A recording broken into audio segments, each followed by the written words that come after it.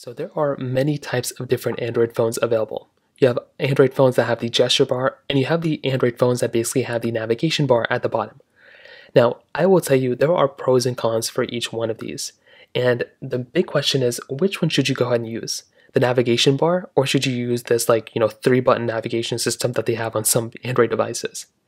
Now, most phones that basically give you these three bars at the bottom give you the opportunity of changing between the two. And you can always do this within your settings application. So if you go and hop out, the big thing to keep in mind is it really just depends on your preference style and the aesthetic that you're trying to go for. So you can always change this by going into your settings of your particular Android phone, swapping into a panel that looks like this, going into your display settings, and then finding the gesture panel or the navigation mode option, which comes up right here. You can go and do gesture navigation, or you can do three-button navigation. You can choose whichever way you want to go.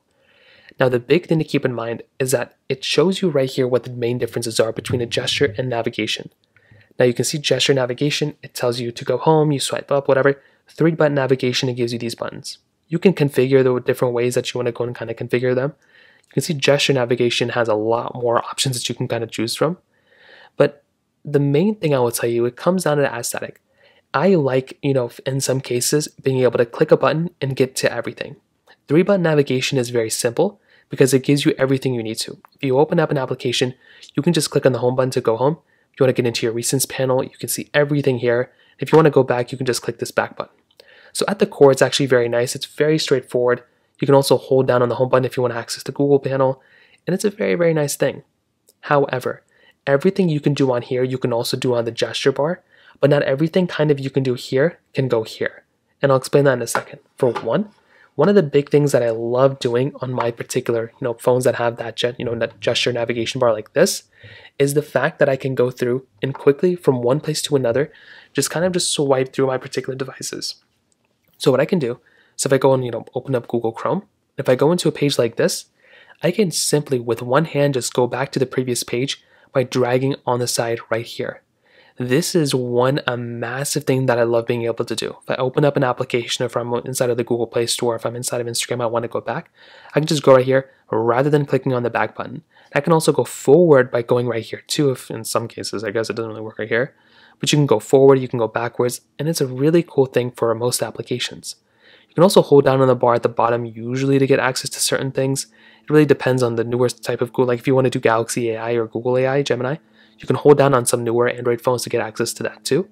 And you can swipe between all these different applications like this, which is really, really nice. So if I want to quickly go from one app to the other, I can just lift it up and kind of go from here to the other, and it's actually really nice. On a multitasking panel inside of the phones that basically give you the three-button layout, you have to, there's no way to quickly swipe between them. You have to click on here, then swipe through, and then click on here, and then click on here, and then swipe through and click on here, and then click on here, like so on and so forth. So it can be kind of annoying for some people. I personally like being able to just swipe through from this side, and it actually makes things a lot nicer and just so much smoother. And I feel like it's just like the Samsung Galaxy S21 I have here is significantly older than the Google Pixel 8a, but it feels like a faster phone. Like it feels significantly faster, much more snappier when you have the gestures. It can be a little bit annoying, cumbersome sometimes, but that's another advantage. One of the biggest advantages in this day and age is the screen burn-in. So one of the other things to keep in mind is that if you're going to want to go and use this three-button layout all the time, you have to keep in mind by doing that, you're going to be having these three buttons here all of the time. And that can mean that screen burn-in can happen at a lot faster of a rate, especially if you have the light theme. If you have the dark theme, it darkens them a little bit, but that can be a really big problem that a lot of people may end up having. Inside of the gesture-based design that you have here, what you can always do is you can just swipe up, but you can see it doesn't take up that much, room. It gives you the same functionality as before. In fact, I think it gives you more. But the thing is, it gives you more screen real estate. So there's more screen real estate there. It's taking up less room on the screen. And also, it's not going to have that big of an effect on screen burn-in. And even if this little part gets burnt in, it's not going to be that big of a deal. And for a lot of Android phones, you can even turn that off. So I definitely do think the gesture-based design you have inside of the phones that you have nowadays, I think that method is better than the three-button layout that a lot of phones are basically giving you.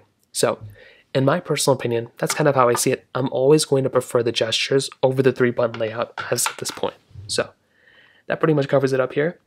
If you have any other thoughts or questions, please let me know in the comment section below. Hit the like button, that would mean so much, but definitely hit that subscribe button. More importantly than everything else, I love every single one of you guys. Hopefully I'll catch you guys in the next video.